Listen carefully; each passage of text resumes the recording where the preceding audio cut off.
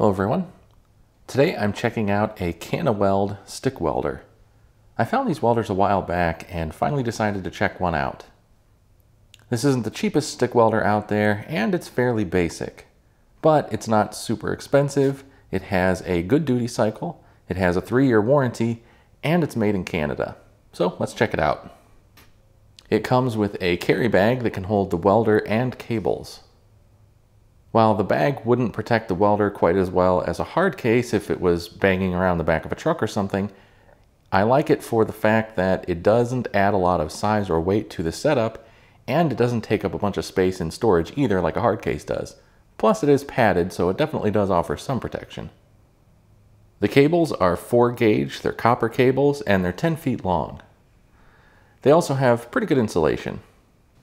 The electrode holder is nothing super special, but it's decent quality. The spring is stiff, it feels pretty nice, and it does have copper alloy jaws. The work clamp is just stamped steel, but it does have actual true copper jaws and a copper strap, and it's built fairly sturdy. It's definitely one of the better stamped steel clamps that I've come across, and I would see no reason to upgrade it. As for the welder itself, it feels solid and chunky. The metal case kind of feels like a thicker gauge than most, and it just feels industrial quality and well built. But like I said, it is basic. It just has an analog dial for amperage adjustment, no digital display, and it just has a rocker switch to switch between stick and TIG modes, and that's it. It has a maximum output of 200 amps with a 100% duty cycle at 150 amps in stick mode and a 100% duty cycle at 180 amps in TIG mode. And they claim that this rating was at 104 degrees Fahrenheit ambient temp. It also claims to have hot start, arc force, and electrode anti-stick functions, but they are all controlled automatically. None of them are manually adjustable. This machine operates at 208 to 240 volt input. It is not a dual voltage machine. It cannot run on a 120 volt circuit. So it's a pretty simple machine, not a lot to talk about, but let's pull the case off and have a quick look inside.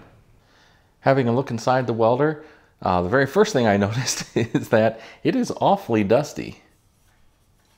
So this thing must have sat in a warehouse for a while or something, but overall it's actually, like the outside, a very simple, basic kind of design. Not really a whole lot to it. All of the main IGBTs and the rectifiers are all bolted to these 2 heat sinks. These are actually separate heat sinks. I can pull this little thing out. You can see there's 2 separate heat sinks, and they just have this divider here to keep the air inside there. And again, this just makes like a wind tunnel design. And if you look down here, you can see kind of the opening in between the heat sinks. And there's actually 4 capacitors in here. So on this welder, the capacitors are directly in line with the airflow from the fan.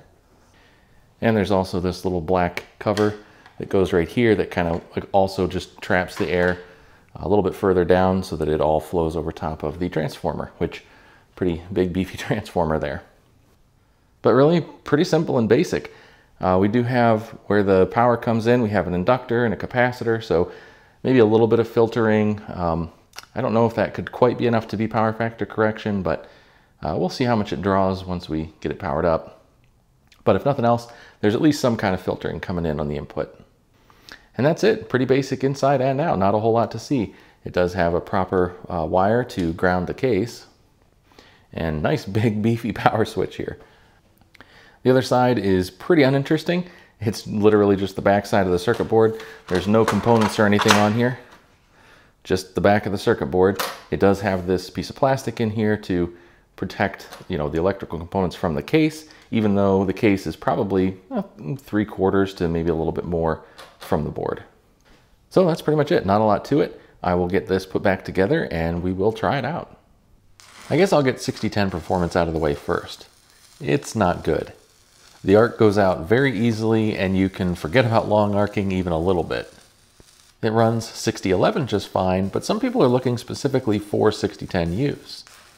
In responses to Amazon questions in the answer section, I saw Canaweld tell one person that it would not do 6010, and I saw him tell another person that it absolutely would. I emailed Canaweld before I ordered the welder and asked them for clarification as to whether it would run 6010, and they said it would. I would definitely put this welder on the side of no, it cannot run 6010.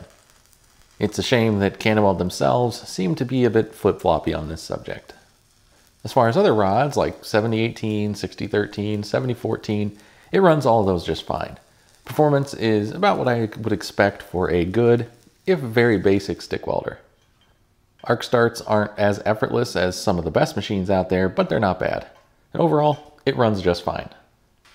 Amp draw isn't bad at max output, drawing around 35 to 40 amps. It's not as efficient as some, but it's okay. The analog amperage dial isn't perfectly accurate, but it's not far off. Maxed out, the welder delivers around 205 amps. And when I set it to 125, I got about 33 amps. There are no markings between 75 and 100, but when I had it set around halfway between those two lines, I got 90 amps of output. So it's not too bad. I wanted to be excited about this welder, but ultimately it's just not as interesting as I wanted it to be. If it ran 6010 well, I might be a little more enthusiastic about it. Many people are looking for a good stick welder that runs 6010 well. But lacking that, the MMA 201 just isn't that exciting when compared to some of the competition out there. For instance, the Fronius Transpocket is far more expensive, but it's still exciting because of the fantastic quality and attention to detail, the super smooth arc, it runs 6010 quite well, and is just chock full of features. And going the other direction, something like the Clutch ST201i DV is interesting because it's cheaper, it's built surprisingly well for the money, it runs 6010 surprisingly well, and it's feature rich. Don't get me wrong, the Canaweld MMA 201 is a good machine. It's made in Canada, it seems robust, it has an excellent duty cycle, the accessories it comes with should serve you perfectly well for years to come, and it has a 3-year warranty. So there is a lot to like here, just bear in mind that the arc performance doesn't really stand out from the crowd, and I wouldn't recommend it for someone looking to run 6010. So hopefully that was helpful. If you have any questions or if there's anything else you'd like me to test out, let me know. As always, thanks for watching. Take care.